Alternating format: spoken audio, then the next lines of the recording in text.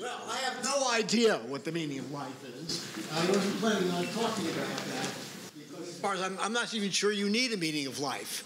However, what I would want to talk about is what I think the future might be like hundreds of years from now, and what actually will happen to people and things like that if we survive that long.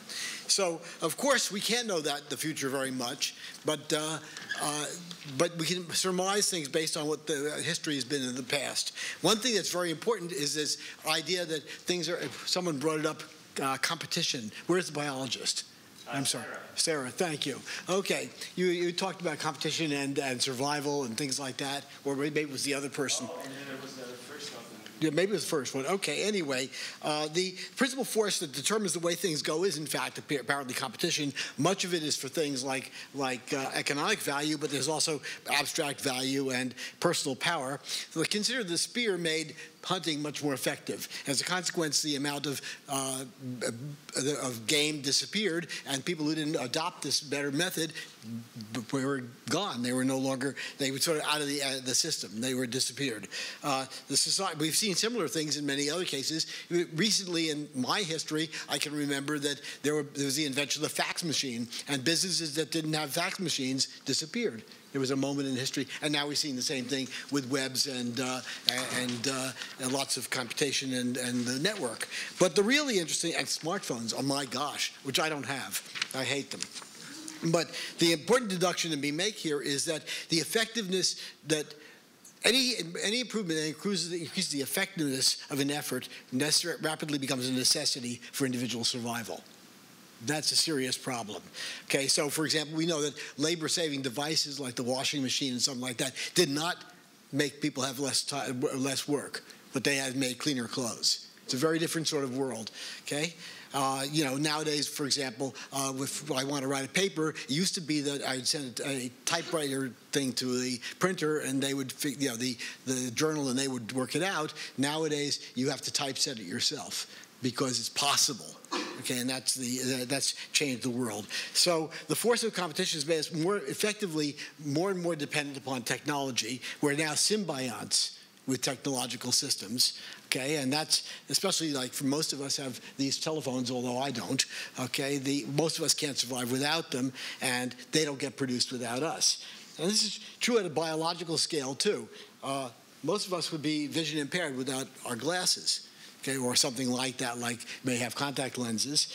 Most of us would not be alive without the occasional intervention of modern medicine, especially without the support of modern water and sewage disposal systems.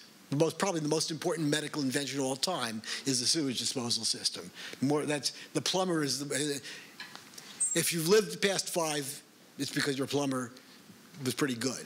If you live past 30, it's because your dentist is pretty good. And if you live past 90, it's because your mother had the right genes.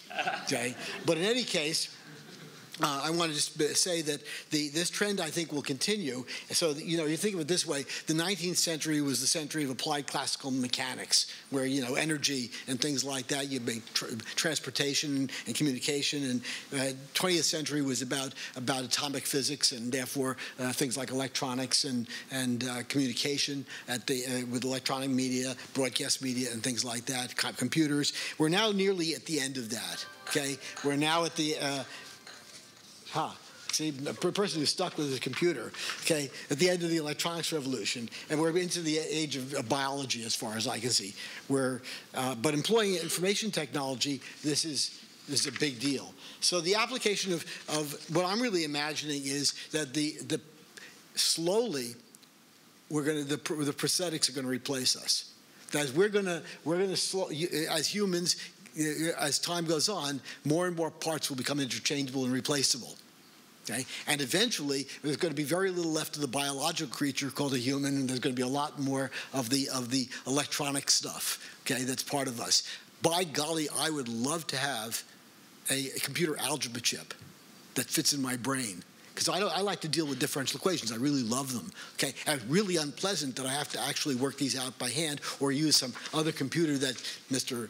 Wolfram made, maybe, okay, whatever, or ones that I write myself. The fact of the matter is that these are things that are going to happen. A few hundred years from now, no mathematician is going to be competitive if they're not completely full of the appropriate chips that in fact provide very fast service for doing complex computations. Okay, think of it that way. So that's a pretty impressive world. Well, of course, we already have that to some extent. That people have cochlear implants and things like that besides glasses. So, connections to the neural system are on its way. Okay. Over the next year, so I expect this over the next few hundred years to go unabated, and in the long run, there's not going to be much left of the biological creature. But that's probably a good thing. The one thing I really worry about, though, is who controls this. Okay, as it stands now, we're giving the control to the entertainment industry and the advertising industries. Okay, everybody's going to have if you look at what's going to happen, the normal course of events is everybody's got an indwelling boom box in their head. I don't want that. I want the algebra chip. Okay, and that's, I think, our main job then is to ensure that there's an interesting and intellectual future for our descendants, whatever proportions they are of biological and electronic. I have a question. Jerry, I do have a question. So, as more and more parts become replaced, the process of evolution is not quite the same anymore. It's really about who can afford the better parts. And the part genes versus the part, dollars is balancing out differently. So I'm curious about your view, of extinction. You're saying, oh, the people who don't have all these cool parts are going to go extinct, but they don't have them in their genes. Of course not. But the thing I really think is our economic world is completely screwed up. Okay, both the communists and the capitalists got it wrong. They attached a value to the work people do. Okay, that's why it's all wrong. Okay, that's why we have a terrible situation when we're replacing people. For example, in most cases, most of us are going to be replaced by mechanical mechanisms to do the work we do. Okay, for almost everything. The hardest thing to replace is the plumber. Okay, because the plumber has to get into small places and be very strong and also smart.